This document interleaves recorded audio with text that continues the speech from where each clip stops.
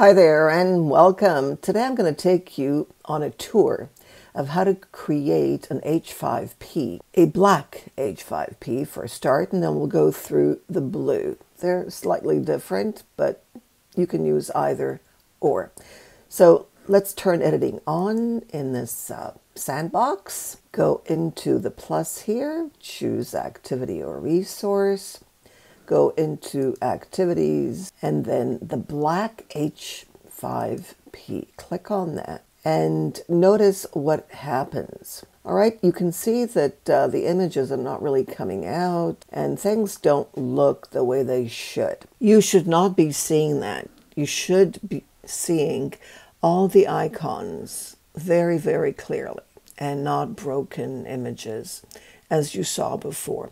If you do see that, it means that there's nothing wrong with the H5P, but there is something wrong with your browser, which means that you need to delete your browsing data, especially if you're using Chrome. It's really important to do this periodically, and then you'll be able to see everything.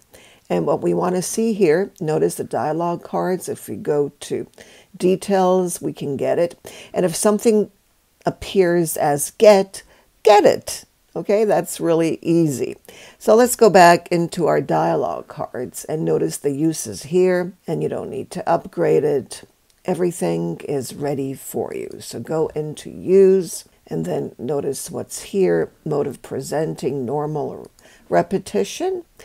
You'll need to give it a title, heading, so I'm just going to write same thing right now, and then task description for your students, which is super important, right? And then the text, and the first part of the dialogue. Notice this is the answer, the image, and so on. You can also add a dialogue, okay, the text, the answer, and the image. You can also add audio files.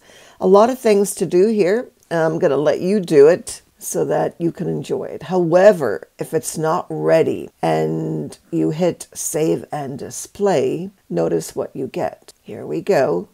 You get this.